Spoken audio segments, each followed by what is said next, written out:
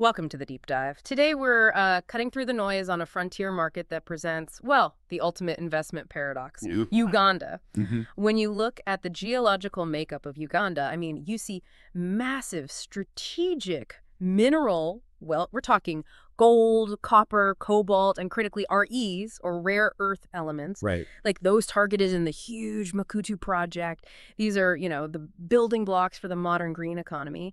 The potential is immense. It really is. But every global investor looking at that geologic potential seems to slam into a brick wall of policy risk. It's quite the contrast. That dual nature is exactly what our sources cover today. We're pulling threads from three distinct areas. The new regulatory environment, specifically the Mining and Minerals Act of 2022. Okay. The coal-hard investment perception data from the Fraser Institute, always revealing. Always. And finally, something quite different. A radical cutting-edge technical proposal. It involves using proprietary AI, known as Keygen, to try and tackle Uganda's technical data problems head-on. So, our mission today is clear. We want to figure out why this country is the quintessential high-risk, high-potential jurisdiction. We're delivering the critical shortcut you need to understand how advanced tech is trying to de-risk exploration Right. and how the government is, well, simultaneously using legislation to dramatically redefine the financial and social terms for getting involved. And just to add a bit more context on the potential upside here, the anticipated start of oil production, that's expected to significantly boost Uganda's overall economic growth. We're talking projections like 10.4% in fiscal year 2027. Wow, 10.4%. Yeah. And that kind of macroeconomic momentum is certainly designed, or at least hoped, to create positive spillover effects for the mining sector too. Okay, let's unpack this then. Starting with the geology. Uganda has a pedigree, right? It's not just theoretical potential. Not at all. We have historical sites like the Kalembe copper mines, which operated way back in the 50s and, importantly, contain significant cobalt resources. Which is very relevant today. Exactly. We have the Busia Gold District, Muko iron ore, and we keep coming back to the strategic importance of that Makutu rare earths project. It's targeting those high-value, heavy REEs. The rock is clearly there. The rock is definitely there. Yeah. But the global perception, let's just say it's problematic. When the Fraser Institute surveys mining executives worldwide, Uganda ranks 72nd out of 86 jurisdictions on the overall investment attractiveness index. Ouch. 72nd. And it gets worse if you look deeper. It ranks 79th on the policy perception index. It signals serious concerns about policy stability and the rules of the game. 79th on policy. That is an extreme gap between what's in the ground and what executives think about the operating environment. It's a huge disparity. So what specific challenges are driving that fear, that really low policy perception score? Well, you have to look at both the technical side and the governance or non-technical side. Technically, Uganda suffers from a pretty serious lack of modern, high-resolution geological data. Right. A lot of the historical data is low-res, and there are major gaps in coverage. Plus, actually accessing and integrating the existing government data, which might not even be great quality, can be, frankly, a bureaucratic nightmare. And then there are the logistical challenges. They are immense. So you're saying investors are dealing with really remote, inaccessible terrain, poor roads, and if they want modern sample analysis, they have to basically put them on a plane, deal with customs, ship them halfway around the world because there aren't enough local analytical labs. Pretty much, yeah. That sounds like a major capital expense and a huge delay before you even think about drilling. Precisely. It adds significant time and cost. Yeah. And that logistical headache is then compounded by the non-technical issues, the things driving that low policy score. First, the slow pace of licensing. How slow are we talking? You could be looking at 6 to 12 months, maybe longer, just to get an initial exploration license. That's potentially a year of overheads, salaries, Right. before you've even broken ground. A year of just waiting. And then I assume you run into land conflicts. Absolutely. That's a huge one. We're talking complex land tenure issues, managing widespread conflicts with ASSM, that's artisanal and small-scale mining. Right, the small-scale miners. Exactly. And dealing with increasingly high community expectations. These non-geological factors can completely derail a multi-million-dollar project, no matter how good the deposit looks on paper. Okay, this brings us neatly to the government's formal response, doesn't it? The Mining and Minerals Act of 2022. It's meant to modernize things, yes, but its main impact seems to be redefining that whole financial relationship. It really does. And this is where it gets really critical for anyone trying to run a financial model on a Ugandan project. You're spot on. The 2022 Act fundamentally changed the structural cost of accessing Uganda's minerals. Yeah. The big one. For any large or medium-scale mining license, there is now a single, non-negotiable structural element that investors just have to accept, the state participation clause. Okay, detail that for us. What does it entail? It's a mandatory provision. The state, which will be managed by the new Uganda National Mining Company, or UNMMC, gets to claim a non-dilutable ownership interest of up to 15%. And here's the kicker. At absolutely no cost. No cost. So a free carried interest, or FCI. Exactly. A 15% free carried interest. Wait a minute. Isn't that 15% FCI fundamentally different, maybe even worse than just having a high tax rate? How so? Well, a tax rate, can sometimes be mitigated or optimized through capital allowances, depreciation, maybe structured debt. This 15%, it sounds like a permanent, non-negotiable slice taken right off the top of the equity, calculated before you even think about taxes or operating expenses. That is the core distinction, yes. Yeah. It's non-dilutable. The state gets this 15% stake without ever having put a shilling into the millions, maybe tens of millions, in sunk exploration costs that actually define the resource in the first place. It's a direct foundational reduction in the net present value, NPV, of any project right from day one. It automatically pushes the economic hurdle higher, potentially making deposits that might have been marginal completely unviable. Okay, so that's the big upfront structural cost. Beyond that 15%, what about ongoing payments, royalties, things like that? Yeah, you still have the standard fiscal requirements, of course. Ad valorem royalties are set at rates like 5% for strategic minerals, think gold, cobalt, lithium, and 4% for base metals like copper and nickel. Pretty standard rates, mostly. Mostly, yes. But the Act also focused really intensely on formalizing the social contract, trying to address those community issues we talked about. Right, which ties directly back to those potential conflicts with local communities and ASSM. How does the royalty sharing work now under the Act? Is that formalized? It is. It's legally mandated now. Schedule 2 of the Act spells it out. 70% of the royalty goes to the central government. Okay, but then 15% goes to the local governments in the area, 10% goes down to the sub-county or town council level, and crucially, 5% is distributed directly to the landowners or lawful occupants of the land where the mining happens. 5% direct to landowners. That's interesting. Designed to manage expectations and maybe reduce conflict locally?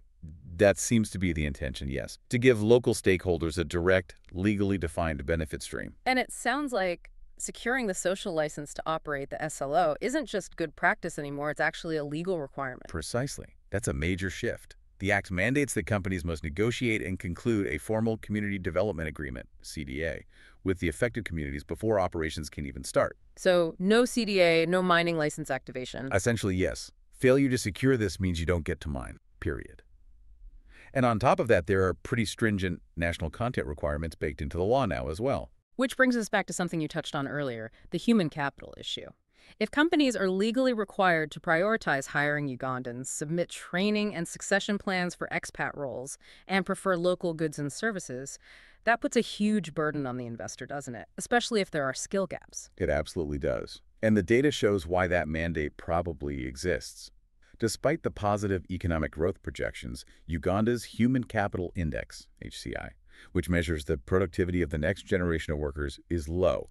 It stands at just 0.39. 0.39 out of 1. Out of a potential 1, yes. You see this deficit clearly in education metrics. While Ugandan children expect about 6.8 years of schooling on average, the actual learning achieved is only equivalent to 4.3 years. They call these learning-adjusted years of schooling, LAYS. So a big gap between years in school and actual learning outcomes. A significant gap, yeah, indicating issues with quality. The new act essentially makes the private mining sector legally responsible for helping to fill that skills gap through mandatory training and local hiring preferences. Okay, so let's pause here. On one side, we have these quite complex policy risks and mandatory costs. That 15% FCI is the big one, fundamentally limiting the potential financial returns. Right. On the other side, we still have that huge technical problem, the poor, low-resolution historical data. How does technology step in to solve that piece of the puzzle, that technical uncertainty? This is where the proposed proprietary AI technology comes in. CAGIN, it stands for Constrained Area Gridding for Enhanced Interpretation. It's being developed through a partnership, companies from India, Canada, the U.S. involved, I believe. Okay. And its entire purpose is integrated prospectivity mapping. The idea is to bypass, or at least significantly mitigate, the technical limitations imposed by Uganda's patchy historical data. So what makes Cajun different? Why isn't it just, running some standard processing algorithms on old magnetic survey data? What's the AI part doing? Well, its core functionality is apparently quite advanced. First, it uses machine learning techniques to enhance really subtle geophysical anomalies, things that traditional manual interpretations might easily miss or dismiss as noise. Okay, finding weaker signals. Exactly. But second, and this is the innovation I find most compelling, it imposes known geological criteria directly onto the geophysical data during the interpretation process. Right, you mentioned that phrase earlier, imposing geological criteria. I love that. It sounds like the machine is forcing the raw physics data to make sense geologically, like it can't just put a target anywhere. That's a good way to put it. It means the AI ensures that its interpretations, let's say delineating potential fault structures or identifying gravity highs that might indicate dense bodies, are strictly confined within geologically plausible domains. So it wouldn't flag a target in a rock type where that kind of mineralization is known not to occur. Precisely. It prevents the model from generating targets in areas that are geologically impossible based on the known mapping, lithology, or structural setting.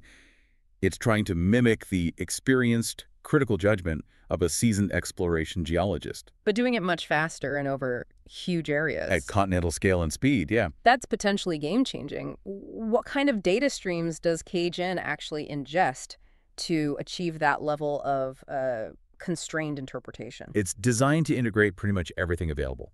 All the geophysical data it can get, modern historical, aeromagnetic, radiometric, gravity, airborne electromagnetics. It uses remote sensing outputs, things like spectral classification for alteration mapping, identifying structural lineaments from satellite imagery. Okay. And crucially, it feeds in all the historical reports it can find, documented mineral occurrences, old drill core assays, geological maps. It uses these known points as critical ground truth to essentially train the algorithm and boost its predictive power. So the outcome then, if this works as advertised, is a major de-risking of the exploration budget itself. Absolutely.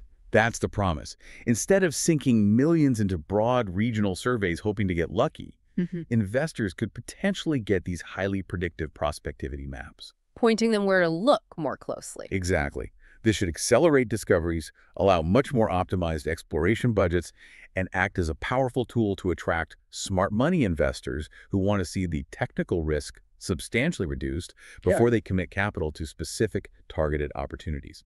It aims to neutralize that technical risk factor that has plagued exploration in Uganda for decades.